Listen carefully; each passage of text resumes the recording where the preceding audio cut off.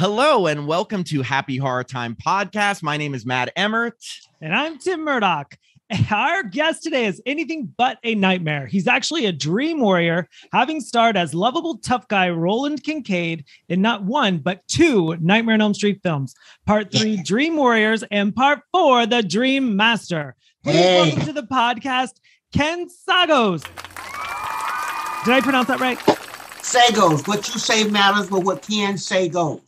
Oh, I love that. Sagoes. Ken Sagoes. Oh my God. And that is great. Hi, Ken. How are you today? I'm doing all right. And first, let me say happy Mother's Day to your mothers and to all the women in your life that are mothers. Not motherfuckers, but mothers. Thank you so much. Darlene will love it. Yes, my mom will love that too. She's a mother, not a motherfucker. So, Ken, we love taking it back to beginning. And when we were doing research on you, we read that you're originally from Georgia and that you first studied writing and directing in college. So I'm just wondering, how did you first become interested in writing and how did that lead to pursuing acting? I've always been writing since I was a little kid. And I came from a very poor neighborhood family. We were so poor we couldn't afford the extra O and O. So, I think because I learned to dream, and I learned to write from that. So, I still remember the first thing I wrote when I was like 6 years old. It was called the little boat that couldn't float. Oh, I love it. Rhymes. The little boat that. So how did that lead into pursuing acting? Because I was a fool. A talented fool. I don't know. My grandmother, and then my mother, but mostly my grandmother, I used to see the pain on their face. And I've always wanted to make them smile. Sometimes I would do crazy things to make them smile. And my grandfather once told me that whenever you see someone that's not smiling, give them one of yours. Oh my gosh. I've never cried during an interview, but I might now. Wow. That's a great. Well, you got that Visine on the side. Come on.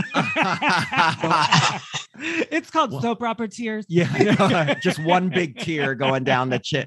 No, wow. That's a great piece of advice. And so I also read, again, these are random, IMDb type things, but wanted to check them with you, that you studied under Marlon Brando. Is that true? Yes, Marlon Brando, when I first came here during his last days, he had something called a workshop called Lying for Living. And he wanted to test it out on actors. So I was one of those that got there. That was a part of his workshop. And he taught improv. And one of the great things about Marlon Brando, how he taught his class, was that, like I said, lying for living. So he said that you have to become the character that you're doing. And we wasn't noticing what he was doing. So he said, I've always wondered what it would be like to play an English dame. And so the next day he had this scarf around his neck. The next day he had on little things. To the end of the day, the workshop of the days, he was dressed like an English woman and talked like one.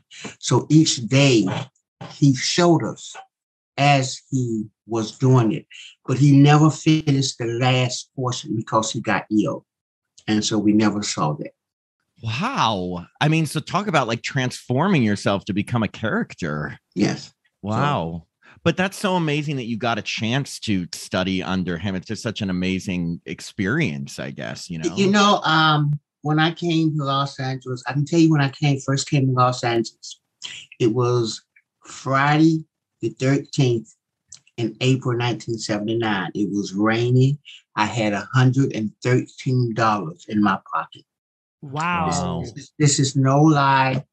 And I think I was late getting to the airport and everything. My brother was supposed to pick me up, but he did not. And I was late. So everything was the 13th.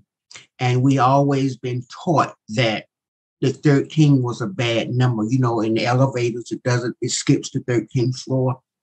But then I was told that 13 was really a lucky number because in the Last Supper, Jesus was the 13th person. So I always said, okay, I really don't care what it is, but but I remembered that day. Then, so when I got here, I got a job at Universal Studios. Where one of the first people I met was the great late Alfred Hitchcock. Oh my Oh, gosh. wow. Jeez. So I came here when the last of the old great people was making their transition. I got a chance to meet Lucille Ball. I got a chance to meet Alfred Hitchcock. Telly Savalas allowed me to take his workshop as well. Jack Kirkman, who was doing the show called Quincy at Universal, when he found out that I was a young kid that was up here trying to make it, didn't have much money. I don't know if you remember Quincy. That's probably too old for you all to remember. But it was a TV series. And so it was filming every day at Universal Studios. So he made sure that the caterer saved me a plate every day to eat. Wow. So I think the reason that I do what I do and why I do what I do, because in my life, I'm just going with my life, I've been given back to, I've been blessed. So it's my way of passing it on to you. I think I said before we started taping is that why I wanted to do this because of Mikey had explained to me who you were. And I told him I wanted to do it. For one, it was Mother's Day. My mother taught me not to judge. My mother taught me that people are people and to respect and let God handle his business. We don't handle anything. If God got a problem with it, let him handle it. But when I moved to California and I first got my job, and let me go back. In college, when I was in college and didn't have money, I had a cousin who was gay. And this cousin, I wasn't very kind to. I wasn't kind to him, nor was the so-called men in my family kind to. I wasn't mean, but I wasn't kind, put it that way. And so, but every month when I went to the P.O. box, there was $20 in there. I didn't know who the $20 was from. And then when I got my first series of papers with What's Happening Now, it was the opening day. You know, you invite your friends or your family. I didn't have family per se out here, but my best friend family was out here. And he asked me, did I have anyone out here? And I told him that I did not. And he said, well, somebody was in the audience that was saying that it was your cousin. No, your name was my cousin. So to make a long story short, is that my cousin Billy had flown out here and he had made his way to see me on stage. And he didn't want people to know who he was. He didn't want me to know that he was there because he was gay. And he thought that I would have been embarrassed of his presence. And he didn't want to harm me. And it made me think about all that shit that I had did, my family had did, and then I had to look at it. The true people that supported me was the people that I didn't give the love to. Billy passed of age, and I didn't get a chance to thank him. But what I can do is say, I will carry his love and whatever I can. So when he asked me to be here, I'm here because I want to be, because of Billy, and because I love everyone. Wow. Now, that's it. That's my Mother's Day. So, Jeez. Thank you so much. I mean, wow, that is a beautiful story. I wanted to say that. So thank you. Seriously, Yeah. thank you for sharing that with us. Thank you for wow.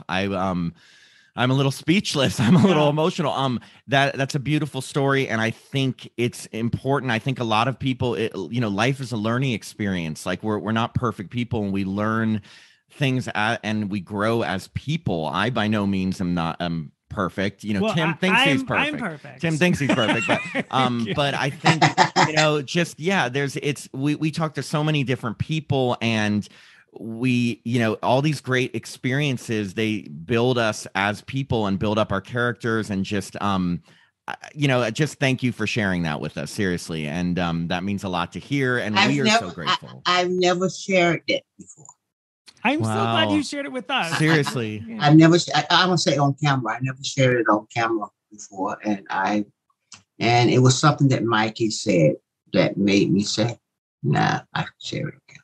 Thank you. Seriously, we are honored to have you share that with us. We are truly honored that you would share something like that with us, because obviously, you know, we're going to be talking about Nightmare on Elm Street and all the things that everyone talked to you about, but yeah, but these really powerful stories, you know, are what make us human. And I think that's great. And a lot of people see these stars as like just their favorite actors and the people in these movies, but we're all human beings and we all have these stories too. So thank you for sharing that with us. Seriously. Wow. I'm trying to think. It's like, I mean, I guess shift gears a little bit. Yeah. So, growing up, were you a fan of horror movies? Yeah. Were there any that made an impact on you? Like, now that we've totally shifted. The horror movie that I liked was The Birds. You know, that was a great one. And then when I got older in high school or junior high school, I remember there was this movie called Blackula. Yes. And, you know, and so, and by the late, great William Marshall. Now, and I don't know if you know, but I am the first African-American or Black to survive an international major horror film and return to a sequel. We did see that. Yeah, we were going to actually talk about that, but yes, please. But the truth of the matter is, it was William Marshall from Blackula, but that was one of those Black exploitation movies. So it didn't have the international fame like A Nightmare on Elm Street. So those were the two movies that I liked. And that's why I met Alfred Hitchcock. It was a circle. And I believe that life is a circle. You know, you got that circle going. Mm-hmm. It's great. And so you got to talk about The Birds with Alfred Hitchcock? Yeah, did you get to No. It was never a conversation where we got. See, I was a security guard. And one of the ways that they make sure you was doing your job, they had these little keys that you go around and you have to click here and then you got to go click there. But being a sneaky person that I would jake a key off this week. The next week, jake another key off. So I had 21 keys, so I would just sit down, watch TV. And if you don't mind me asking, you were a security guard at Universal Studios. Yeah, I was a security guard at Warner Brothers for 11 years. Y'all made more money than we did. I would say, I think this is Tim's full circle moment. No, it was a good time. I had a great time with my little bike and riding around and watching sitcoms being taped. I had a great time. What year was this? 2001 to 2012. Y'all had 1979 to 1985. Y'all had unions then. Y'all had unions. I was only getting paid $3.25 an hour. Oh, we did have the unions. Yes. Yeah, y'all got the unions. We didn't have no unions.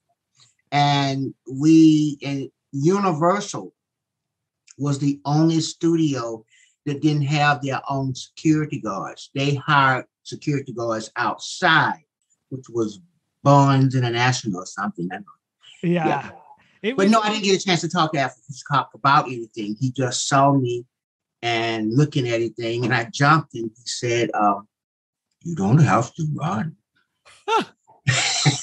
Wow. And then he walked back to his office. And I was like, frozen. Yeah. And then said, don't worry, I got keys to your place. Yeah. So going on to Nightmare on Elm Street 3, what was your audition like for that film? Yeah, we've heard it's a big, because I read like there's a big story that's involving like rain and cussing out the director. Please tell us the whole story. You want me to tell the whole story? Yes. Back then, that's when the casting directors will send out something called the breakdown, where they would want describe the characters they're looking for. So my agent had called me and read me the breakdown and said he was looking for this role called Kincaid. And he described him to me. And I said, that doesn't fit me. You know, I looked at myself. I ain't got no real fine body. I ain't got all that. And I had to go to court the next day. And I said, I got to go to court. And it was the one time that it was like raining like cats and dogs. I didn't have a car. So I went to court. I lost. And, you know, what I had to pay was literally half of my rent. And I didn't have the money. So I had to get on the bus. Didn't have an umbrella as well. And catch 3 buses to get to where the audition was. My plan was to go up there by 4, whatever the time was. I don't remember the time. I guess it was at it was 4:30. I would get there like at 4, run up and do the audition at 3:30, and be back on that 4:50 bus to get back home. Yeah. When I got there, it was about an hour late. Oh no. It was an attitude. And all these guys had on these white beaters showing their body. And I'm looking down, even if I held my stomach in, then I looked like I had a breast. So, you know, I went into the audition with an attitude, serious attitude. I was ready to go. You know, so he said, say what you would say. So I cussed him, you know. I was cussing him actually. And then afterward, he just looked at me and he said, thank you. So I went home. They thought I was playing with an attitude. I really had an attitude. I really didn't want to be there. So when I got home, you know, that's when those answering machines looked like a shoebox. And they were huge, yes. It was huge. And my agent had called about 30-some time. Anyway, I finally picked up the phone and he said, what the hell did you do? I said, well, David, I told you I didn't want to go. And he said, they loved you. You got it. Oh my gosh. Now, were you excited? I mean, did you see parts 1 and 2? I had never seen Nightmare on Elm Street. I didn't know what a Nightmare on Elm Street was. They offered me the role. And then they had a lot of cussing in it, right? And so I had come from the church. I had come from a family with church that they didn't know that I cursed like I cursed. I could cuss with such dignity. But and so I called the pastor. They told me not to do it. Everybody I called said, don't do the role. So I ended up calling this lady. I know her name, but she was an elderly lady. And she always read the Bible. There was not a place. She kept the Bible to the bathroom with her. So I was talking to her. She said, well, wait a minute, baby. And when she went to church, she had this white coconut hat on. Mother that sat in this chair and sit in this same spot since she was a child. White gloves, everything. And stockings pulled up just below her knees with a big knot inside. You know what I'm talking about. And so she said, well, I said, it's this movie and they don't want me to do it. And the pastor told me I shouldn't do it. And she said, well, wait a minute, baby. Let me put my Bible down there so we can go. Of course. And so she put the Bible down and she said, well, baby, does it pay? And I said, yes, ma'am. And she said, fuck them. So that's all you needed, right? You're right. Like, I'm taking this. If the Bible lady can say fuck them, you can take this far. You didn't say fuck you. She said fuck them. Fuck them. Fuck them. So you get the script. Is she like, what are your initial thoughts of the script? Yeah. And did you go back and watch the first 2 movies? No. I didn't. I at the time I didn't. But everybody knew about the movie. When I would ride the bus, everybody knew what Nightmare on Elm Street. And so I don't remember anything. I know everybody was excited that I had the role. So when I got the script, what we did at the time, because blacks usually get killed up front. So we just looked at the first 3 pages. And I kept looking through it and I said, oh, this gotta be a mistake. I called my agent, you sure I'm playing Kincaid? Because originally Kincaid was not for a black guy, it was for a white guy. And so I got to the end, he was still there. And I said, oh shit, they're gonna rewrite this. Oh no. Well, did you ever get, I had heard there were rumors about like an initial script that Wes Craven wrote that was like a lot darker and I guess may have killed off Joey and Kincaid. Did you ever hear about that, or was the Yeah, script I heard it. I don't know what it was. I know that Kincaid, I was told by West, is that Kincaid was originally a white guy. He wasn't a black guy. Mhm. And so they decided to go that way. And so I'm grateful that they did, that he did. There were several writers on Nightmare on Elm Street. So Yeah. Did you get to meet Wes? Was he around? I met him one time. Oh my gosh. One time. And I didn't meet him during the shooting of Nightmare on Elm Street. I met him at a function that I went with a friend of mine, and he was there. And when I went up to meet him, I said, I know who you are, Ken Sagoes, Kincaid, blah, blah. You did a great job. And that was it. Oh, but that's nice that you got to meet him. I didn't know if he like hung out on set at all, because I know obviously he wasn't the director, but I know he had a lot to do with it, like the initial idea and stuff. I didn't meet him on set. I met him outside of the set. You know, so this film, speaking of the director, was Chuck Russell's directorial debut, and since then he's gone on to direct like The Blob, The Mask, The Scorpion King. What was his directing style like? Do you have any memories of working with him? I credit Chuck Russell in making Nightmare work, because what Chuck Russell did is that before we had our first scenes and started shooting, he got all the Nightmare kids together, and we had a couple gathering, like a good party, and we got to know each other. So one of the first scene that I shot was the one with Joey walking out like this here. Yeah. And the second scene was all of us together in that room that when I went off on and said, fuck you, you sit down. The group therapy group, group. Yeah. You know, I that was the first I remember my lines. I didn't have to feed them. But you know, fuck you, you sit down, still love it. But so when we was on the set and we was filming that scene, we actually cared for each other. It wasn't a case that we was a new actors coming on, getting to know each other that day. We knew each other. So we had a kinship, a friendship, and we had brotherhood in that scene. And what Chuck Russell did, and for Nancy, Heather Landing-Camp, that was the first day that I saw her. So when she walked in, that was real. Oh, wow. So because I had not seen, and I don't think some of the others had seen her before. And because I had not watched any of the other Nightmare on Elm Street movies, and I saw her, my reactions, I believe, was real. So I think Chuck Russell should be given credit for bringing us together for that.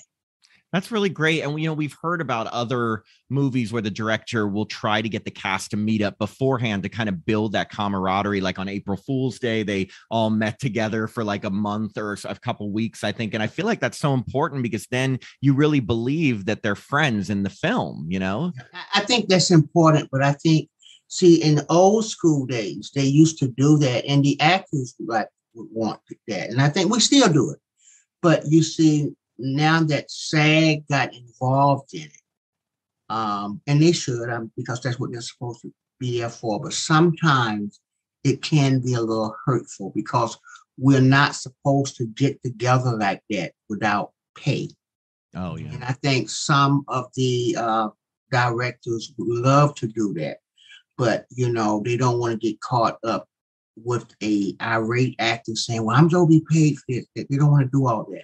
But me as a director, I talk to the actors to see if we can get together, you know, speak, which is a great segue. You know, I'm doing my short film, right? We're going to talk about that, right? Yeah. Of course. But no, you didn't. You were looking at me like, what the hell are you talking about? Of course. I'm saying, of course, we would like to get to that. You shouldn't have invited me. We love it. Go on. No, but I think that's what happens with that. I think it's needed. And I think that whenever we doing a film, I think they should say to the actors, you have at least free time to get together and work with the director if you can and if you want to, not that it's mandatory. Yeah, no, that's a good point. I mean, with the long hours and like all the technical effects and everything, was there ever tension or anything on the set? Or I'm told that there was tension. I mean, because and when he did the documentary, yeah, it was talking about the tension, but I didn't see it. I let me take that back. The only time I saw there was some tension, I remember there was one day that there was a meeting call with the crew, everybody, and we was filming the sing the hell. I go down the hill, walk down the hill, and one of the producers walked up to the top stair and he told everybody the bullshit stops here. Oh. And I think there was a lot of stuff that was going on with the set. I didn't have that problem. I was not big on being social. It had nothing to do with anyone else. It's because I wanted to write. I was a writer. So when I wasn't on the set, I was in there writing or studying my lines. And so I did not see a lot of the things that was probably going for the best. I was gonna say that's probably it seems like it's working out. Yeah, because then it didn't affect your experience. So I've got to say, as someone who loves using expletives, I absolutely loved Kincaid because he spoke his mind and he just had some of the best lines in the film. And I have to give you my 3 favorites. Are you ready? Yeah. Let's go kick the motherfucker's ass all over Dreamland. Now it's my dick that's killing me. And Freddie, where you hiding, you burnt face pussy. And you want to know something? Yes. All 3 of those lines was they was lines that wasn't in the script. Oh, so you improv them? It was improv. That's amazing. That's what I was going to ask, because my question was going to be, were they in the script or did you get the improv? But that's amazing, because a lot of times, you'll improv and maybe the director will use it enough, but they must have trusted you enough, with the character. As a writer myself, I did try to stick to them. But when he said, just come out and give it, sometimes if you're in the moment, I don't think Ken Sagoes was saying the lines. Right. Kincaid was saying the lines. Exactly. And so Kincaid was doing his thing. When we go out and we dance, we all have our own little moves that we do. I'm learning how to do crip walk. Hey, because I saw Snoop Dogg, and if I ever run into Snoop Dogg, you got to teach me the crip walk.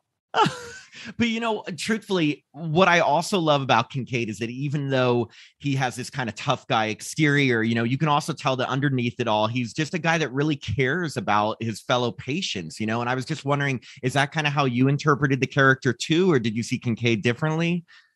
I saw him that way, but I also believe that on paper, he wasn't written with a lot of love and care. Mm-hmm. And I think that's one of the things that I was taught that I always wanted to do, is bring that inner self out of the character. I just remember a lot of times when I was in school, I hate to tell you so, when I was in school and people thought I was mean or being bad, it wasn't that. It was just that I was trying to make people not see how hurt I was about something. Like a protective wall, right? Yeah, that protective wall. Protective wall. Well, I mean, it really came through on screen with the character, because again, like, you can see that he is a loving person who really does care about people. So that really came through in your performance, and I obviously in this film, there's a huge cast from, Final Girl Heather Langenkamp and John Saxon, obviously Robert Englund, Lawrence Fishburne, Oscar winner Patricia Arquette. Yeah. So who did you get to know the most during filming? Do you have any stories from working with any of these co-stars? It, those that you name, don't forget Lawrence Fishburne. Oh yeah, Lawrence Fishburne. Yeah, yeah. They all was like big brothers or big sisters to us, especially Heather Langenkamp and Robert Englund. Especially Heather, she was really big, and I got to know her. And even to this day, she's still the big sister, and so is Robert. But I got Patricia Arquette. I will always have a special love for her because I didn't have a car still then. And she brought me home when I lived in South Central. And she had a little bug. And I remember one day she said, "Do you want to ride home?" And I said, "Told where I live." She said, "That's okay."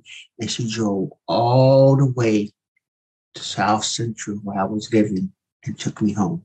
Oh, wow. And I looked back there and I said, I would have done it. So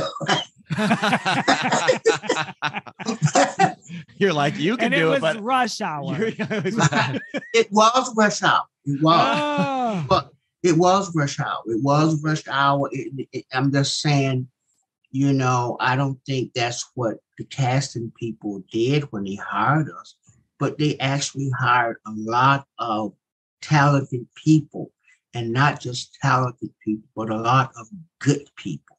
Yeah. And, so, and on and off the set. So, because, again, I go back, I didn't see any of that, but it was Lawrence Fishburne that taught me how to do physical comedy in that brief little time when we was doing that psycho scene, therapy scene. It was Lawrence that did that.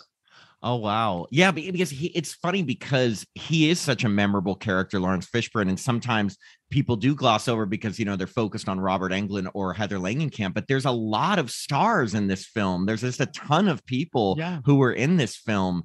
And I think Robert Englund said something that there were so many cast members and crew members that had a crush on Patricia Arquette during filming. Do you remember that?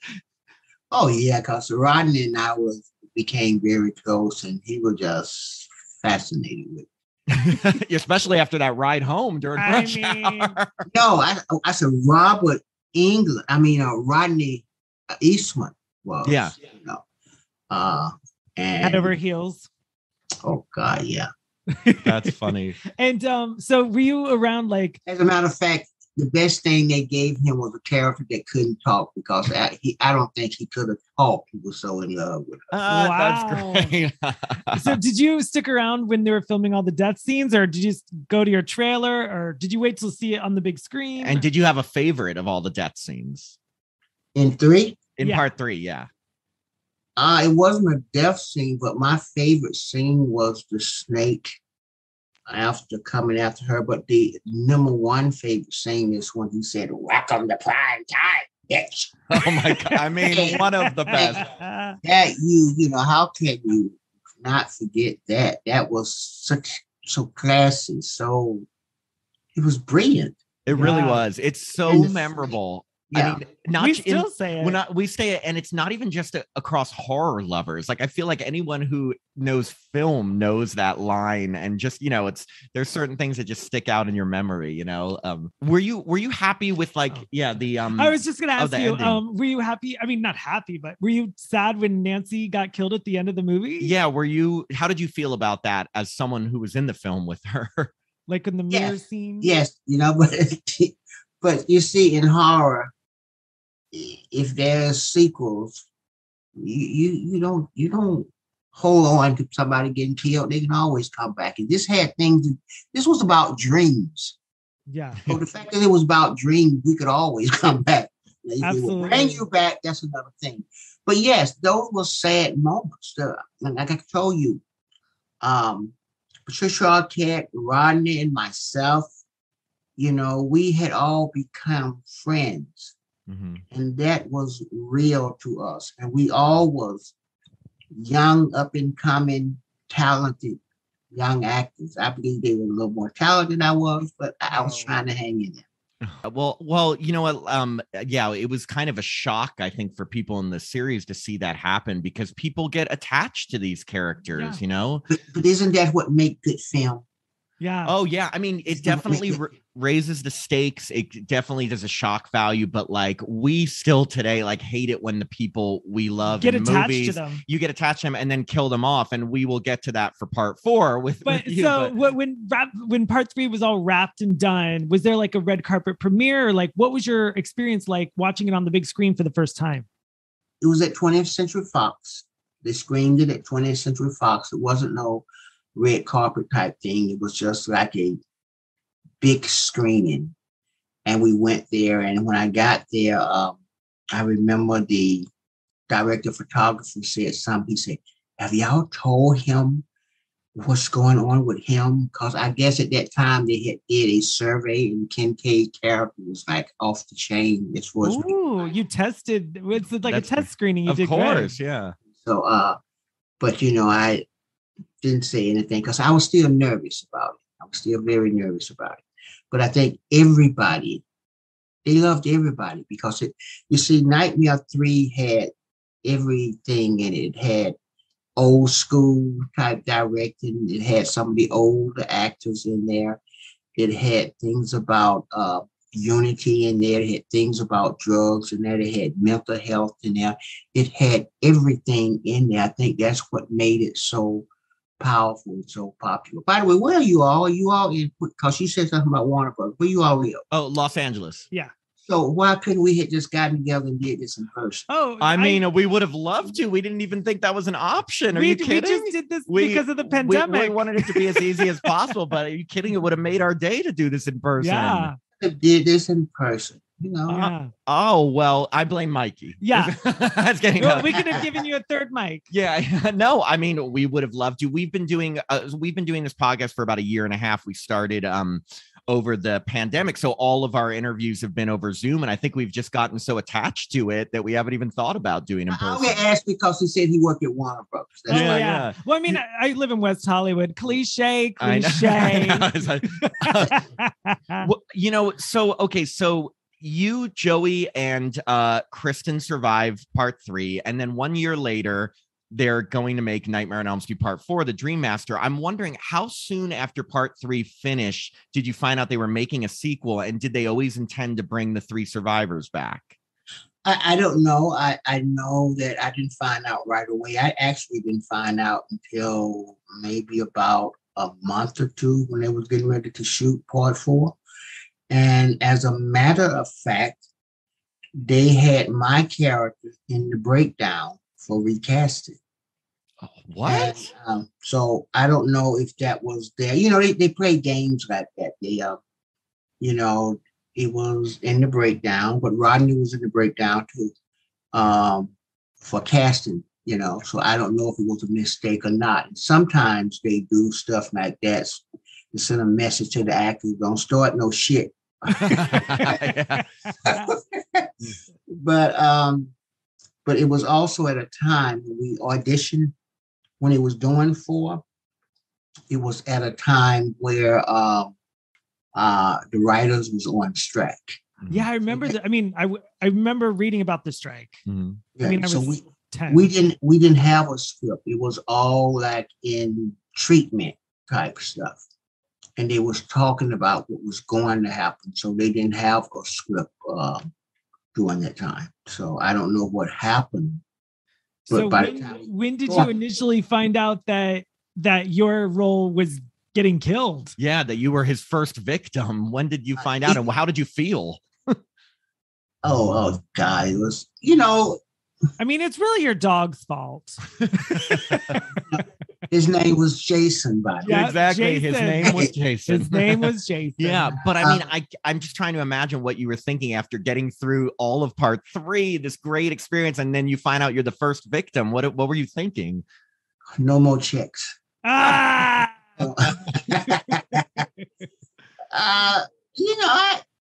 I just said, damn. So I just did 3 or 4 pages, and all I remember seeing was, "Tell him Freddy sent you." And that was like on page 8. I said, damn.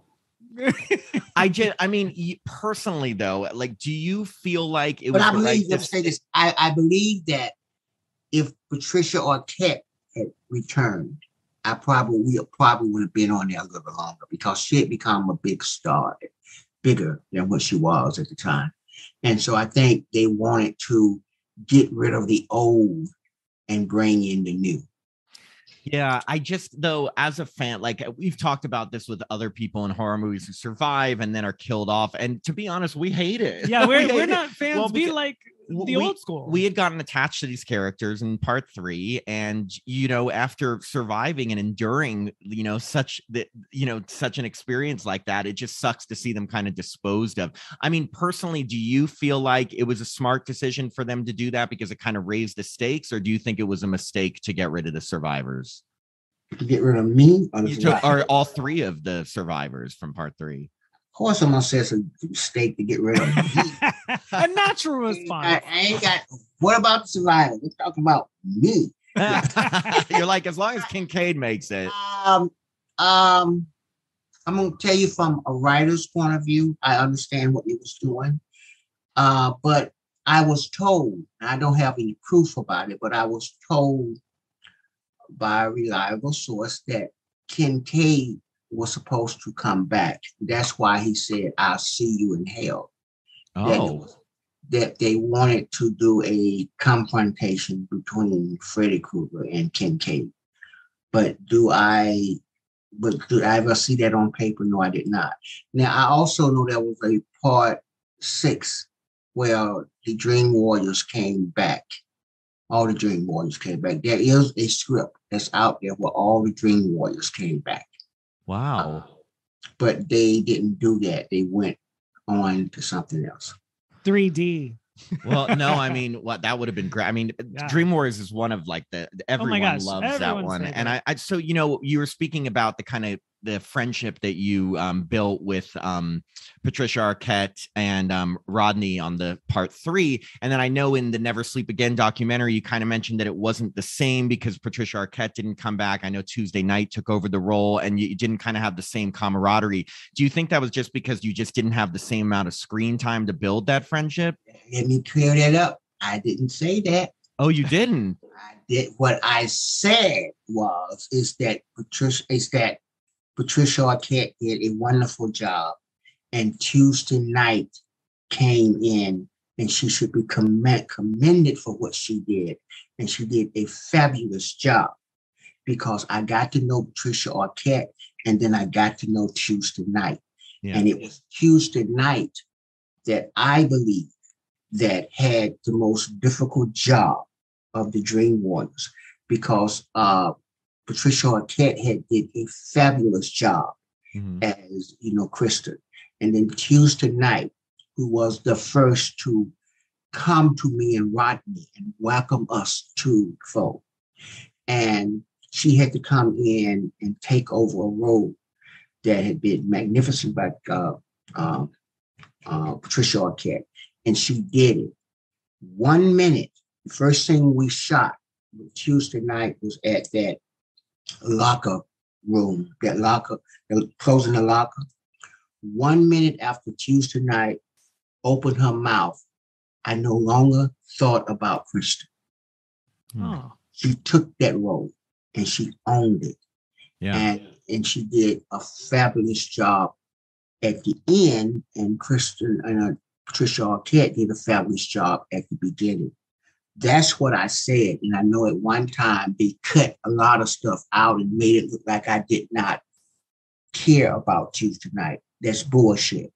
So that's why I'm taping this interview. And I want to know where you live so I can come see you if you do. No, I am glad that you cleared that up because they did cut it in a way where it looked like you didn't have the same camaraderie. We love Tuesday Night. We had her on the podcast. She was just absolutely amazing. And I can't even imagine taking over an established role and how difficult that was. That was the most difficult role. And she made me, and I believe I'm speaking for Rodney as well, she made me feel comfortable on that role. She came to my dressing room and knocked on the door and said, "Hi, I'm Tuesday Night." And so the 3 of us walked into the set together. Oh, and wow. that was because of Christian Tuesday night. So that's why I'm very serious about here, because they cut to get ratings, but don't cut to mess up what I said. Yeah, that's so weird. I mean, I don't remember any of that in the documentary. No. I wonder why they didn't. It was all cut out. It was all cut out. Well, thank you for clearing that up here, and especially because, yeah, I mean, like like I said, I can't even imagine having to come in to take over a role when there's already people that had acted with the previous person. And you know, one other reason is because, and I feel like that because when Tuesday night started, it appeared that I felt that way. And you know, when you do that press, when you do stuff like this here, you hurt people relationships. Our relationship is solid. Let's understand it. Awesome. But you know, but for a minute there, she felt that I did not care for that. That was not true.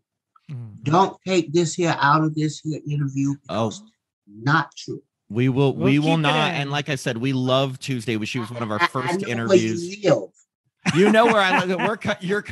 You're coming to get us, you know. You're in LA. You're a bus ride. That's right. So, what was it like filming your death scene? Like, were you in an actual junkyard, or were you on a sound stage? It was actually in a junkyard. It was in North Hollywood. It was that junkyard. They went out there, and I think they took them a month or so to build a junkyard. And it was done really, really well. It looks beautiful on screen. Yeah. It's screen. And it took us a week to film that, you know. Really? It took us a week to do that. And, you know, and it was, I remember the last day, it was cold. It was really cold as hell, you know. And we were shooting all night. And I remember Robert and I was joking because when we killed me, it was like it was emotional because that was my last day. And Robert is such a jokester. He like held that razor up in me for a while. But what they had did is that, you know, like went in and they had leveled me down. I think it was something like with a steel stomach or something. And then there was another one over that. So when he stuck the razors in there, it went between here, so it wasn't touching my skin. Oh wow, that's good. Yeah, so the actual razors were near your body. No, they wasn't. I was covered. I was protected. Oh, got it. Okay. They wasn't like they're putting people at risk. I think there was three different razors. I believe there's the real sharp ones, but someone is always there with that one. And then there's the plastic ones, and then there's the other ones. But the razor that I had that he was using with me was not the real sharp ones. Okay. And there was many times after he finished, I think that they would come and change razors. So that's what that was. No, I was never in harm. They had several people on there. As a matter of fact, let me help you with something else. When I jumped from that top car, I jumped 2 feet. They brought in a stunt man to do the rest. That's nice. I didn't know that either. Yeah. Even the dog had a stunt double. Little Jason. That was the most arrogant ass dog I had ever met. That's funny. That dog, you know, that dog just walked around because he knew he was the shit. And then he had this little old mutt over there that looked like it. He did all the he had the power to bring Freddy back. Yeah, I was gonna say he knew he was very powerful with that pee. You know, where were you when it was cold in the house? You know, I wanted to ask you about, because obviously part 4 had a different director. This time it was the free-spirited Rennie Harlan. I'm just wondering what Rennie was like to work with, and how did his style differ from Chuck's style from part 3? Rennie was great too. Rennie had his own style, but we wasn't on the set long enough for me to be embraced with Rennie like I was embraced with Chuck. Chuck, you know, he had a lot of freedom at the time. And because I believe because the script was written for a white actor and I was a black actor, they let me do a little leeway to make it a little, you know, soulful in there. by the time it got to Rennie, it was developed. So I just had to go with it. The writers knew kind of like how to write for Kincaid and not develop Kincaid by then. So, but he was very good, very giving us the moments as well. That's great. We want to play just a quick little game with you right now. We're going to ask you some questions, and you simply have to respond with either Nightmare 3 or Nightmare 4. Or you could just say 3 or 4. Yeah, no, I want to hear Nightmare. Oh, Matt, too much. Either Nightmare 3 or Nightmare 4. Some of them are just to kind of pit the films up against each other, get your ideas, and some are going to test your knowledge. You ready? Okay. So jumping right into it, and honest opinion, which do you think is the better sequel? Nightmare 3. Cool. On which film did you have a better overall experience? Nightmare 3. Which have you seen more times throughout your life? Neither. Oh. Which had more drama on set during filming? Nightmare 10. Which do you think had better death scenes in it? That's a tricky one. Nightmare 3. Which had more behind the scenes romances? Nightmare 3. Really? Oh, okay. Now that I know of. That you know. No. Hey, which made more money in the box office? Oh, Nightmare 3. Actually, unless I read this, I know you want to say 4. Let me explain. Let me explain. Because of the money and what it costs to shoot the film and the money they made. Nightmare 3. Well, who gives a fuck? I was in both of them. That is true. That's a really good That's answer. a great answer. Yeah. Which was a higher body count? Which had? Which had? What did I say? Which was? Whatever. Which had a higher body count? What do you mean? Meaning more people got killed in it. Oh wow! You see, you asked me that how many times do I watch it? I haven't watched. I think you're gonna be fine if you guess either. You know why? It's a tie. It's a tie. We looked this up. It's a tie. 6 people get killed in both films. Yeah, it's a random thing. Okay, and I know you're going to know that. In which film do you say the famous line, lifestyles of the rich and psychotic? Nightmare 4. You're fucking with you 3. I was going to say, wait a second. Oh, and then. Okay. Which film featured the Freddy one-liner, how's this for a wet dream? Nightmare 4. Yes, Yay. during Joey's death scene. See, even though you said you haven't seen them that much, you know a lot about these films. I just as we're kind of wrapping up, I wanted to just talk about, like, when do you think you first became aware of all the fandom behind the Nightmare on Elm Street series? Like, did you ever think these movies would become such a big part of your life even 30 plus years later? I didn't. You want to know what I actually thought Nightmare on Elm Street? When I knew Nightmare on Elm Street had changed something in me, I was in the airport. I was in the bathroom, sitting on the stool, when somebody rushed in there and pushing a piece of paper under there and a pen and said, "Man, my flight about to leave. Can I get your autograph?" And I said, "Not now." So I said, amazing. And then do you go to, I know you attend some, but do you attend many horror conventions? And what's the most common thing people ask you? Or did they ask you to sign a certain line? They asked me to say a certain line. Which line? The most popular line is "That's my dick killing me" and "fucking A." I love it. I love it. Great lines. And then I did not understand "fucking A." You know what? Me neither. But I that's what I learned from A Nightmare on Elm Street. Yeah. So me and Chuck had a discussion about that. I'm saying, I don't get this here. I thought it was like "fucking ass." Why would I want to do that? But it has become one of the most popular thing that I write when I'm signing. As far as the many conventions that I do, 90% of my funds goes to my nonprofit Giving Back Corporation. for which I like to send kids to pay for kids' books when they go to college. But I got a new mission that I'm going to do, 2 new missions.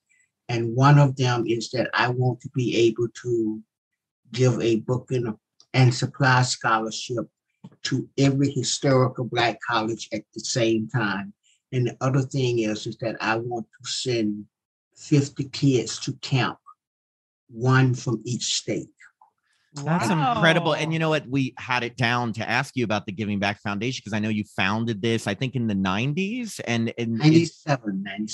Wow. And yes, I wanted to give you a chance to talk about it if you want to say anything more than you just said, because it's such a great foundation. Well, it's because, like I said in the beginning of the interview, that we did not come from a family with money, but we was rich in spirit and stuff like this here. And so many times when I did move to Atlanta, and I would see during the summer there was kids going to camp, and my mother could not afford to send me to camp. So many times I saw that bus driving off with a load of kids, some of my friends, and I would pretend that I didn't want to go. But deep down, I know that we could not afford for me to go. So, and then when I went to college, it was a lady that sacrificed for me to have my books, get money to pay for my books. And when I was in college, I could not pay for my books. So I promised God that if I ever got to a certain level, I was going to give back like things had been given back to me. So every year I try to I pay for some kids. When they go to college, I pay for those books and I send some kids to summer camp. That's what I choose to do, and that's what I will continue to do. That's so awesome, because I loved my camp experience. Granted, it was choir camp, but that's really amazing. Seriously, Ken, like that is such a great way of giving back. And I've sent, I don't know how many kids to camp, but I do know that I have helped put over 660 kids through college. Wow. That's incredible. Seriously. And then also we wanted to give you a chance. You had mentioned that you're working on a short film. Can you tell us about that? I'm working on a short film. It's called The Secret Weapon, Yesterday is Today. And it's about the children in 1963. Most people are not aware that it was children that gave the power back to the civil rights movement. So I wrote this short film in order to parlay it into a feature film. And it's about who I call the first Freddy Krueger.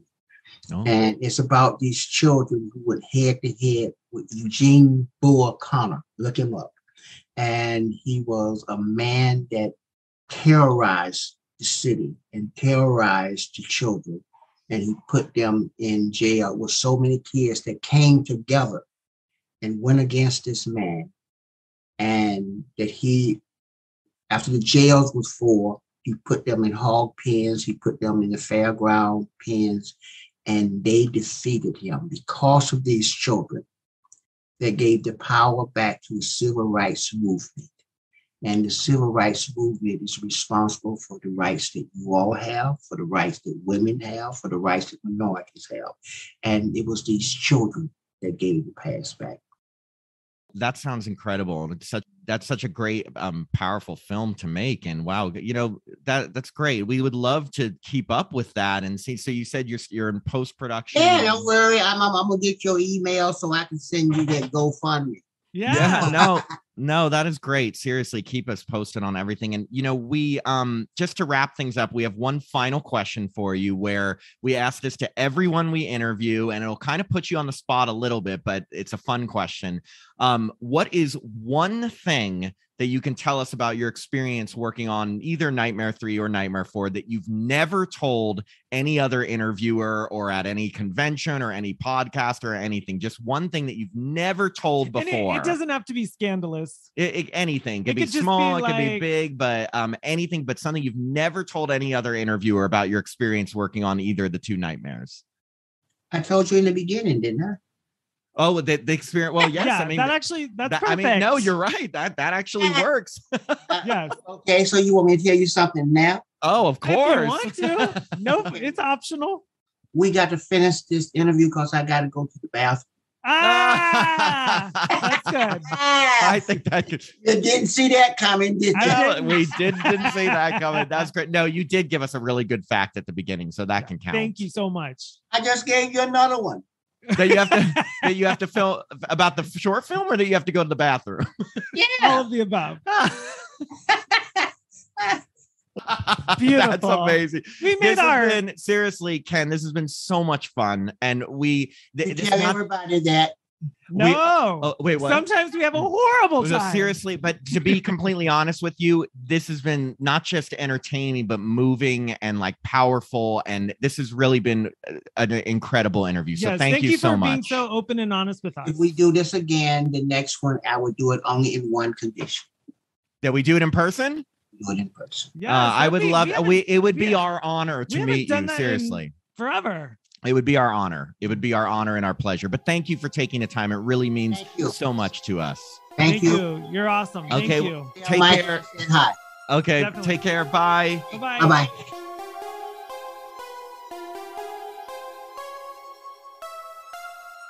We hope you enjoyed this episode of Happy Horror Time.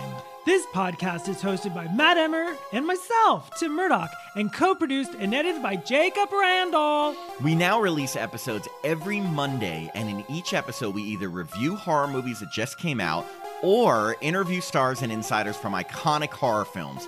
You can stream all our episodes directly from our website, that's happyhorrortime.com, or wherever you listen to podcasts. And remember, our reviews do contain spoilers, so we always post the movies we're discussing a few days in advance on our social media pages, so listeners can check them out ahead of time. And speaking of social media, make sure you follow our pages on Facebook, Instagram, and Twitter at Happy Horror Time. We even started putting our interviews up on YouTube along with our horror short film, Come In. You've got to check it out. You can find us on YouTube by searching for Happy Horror Time.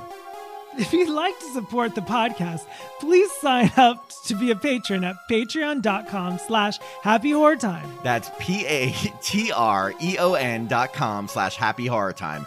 Patrons get access to our growing library of monthly bonus episodes and other fun benefits like ad-free episodes that are out a day in advance, our monthly newsletter, participation in polls, and autographed Happy Horror Time stickers. Woo! And if you'd like to contact us, please send us an email at happyhorrortime@gmail.com. Tell us what you love, how sexy you think we are, whatever. I'm Matt Emmer. And I'm Tim Murdoch. And we hope you have a happy horror time.